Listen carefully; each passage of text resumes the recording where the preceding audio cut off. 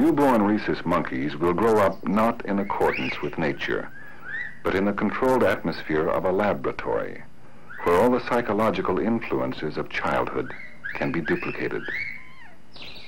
In a classic continuing study, infant monkeys are removed from the mother at birth and raised in semi-isolation. Other individuals can be seen and heard, but there is no physical contact, no interaction.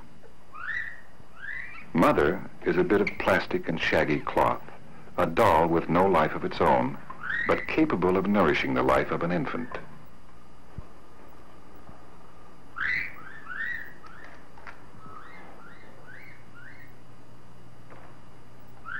The monkey will come to depend upon this doll to satisfy basic necessities of life.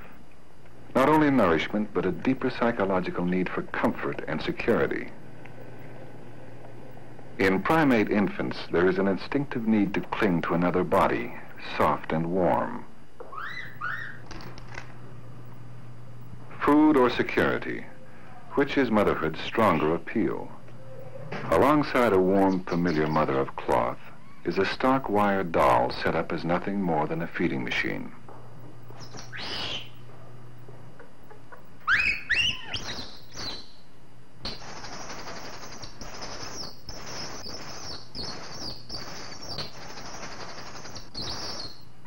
The young monkey is placed deliberately on a cloth mother which has no milk to nourish him, but fulfills some fundamental needs. This experiment revolves around one simple question. Will the infant monkey switch his affection to a wire mother which offers food and life itself?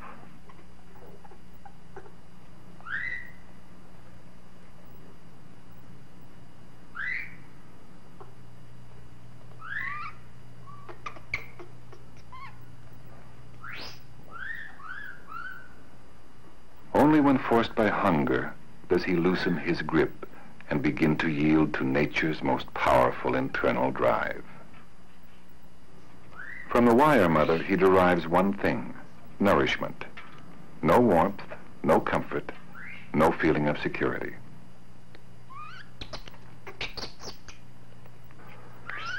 After feeding, he returns to spend up to 22 hours a day near the only mother he knows. From this inanimate object, the infant derives all the security and mother love he needs.